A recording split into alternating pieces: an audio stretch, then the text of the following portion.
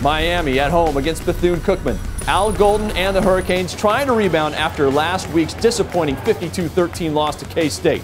First quarter, the Canes fall behind, down 7-0 on the Bethune-Cookman kickoff. It's Duke Johnson, the true freshman. Gone. 95 yards for the score. The true freshman comes through again for the Canes to tie it at 7.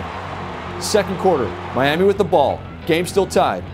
It's Duke Johnson again. On the left side, oh, look at the move and diving into the end zone. A 9-play, 50-yard drive. The Canes take a 14-7 lead. Third quarter, after they've added a field goal to make it 17-7. Stephen Morris looks for who else?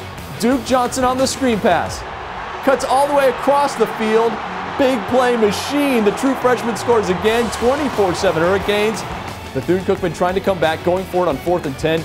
Jackie Wilson goes to throw, loses the ball. Anthony Chickalo gets it for the Canes. That stops Bethune-Cookman and the Hurricanes. Add more points, and who else? Duke Johnson, the handoff. Waits for his blocks and gets in a 28-yard touchdown, his 4th touchdown of the game. Miami over 400 yards of offense, a nice win, 38-10 the final.